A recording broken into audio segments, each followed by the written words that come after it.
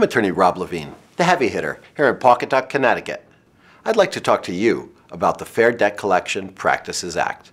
Debt collectors are not allowed to harass, threaten, or lie as they attempt to collect a debt from you.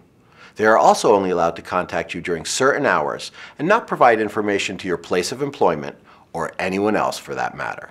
If you think a debt collector has crossed the line, give me a call at the number on your screen for a free consultation right now. It costs nothing to have me represent you because all fees are paid by the debt collector. In the end, the debt collector might even owe you up to $1,000 or have your debt forgiven.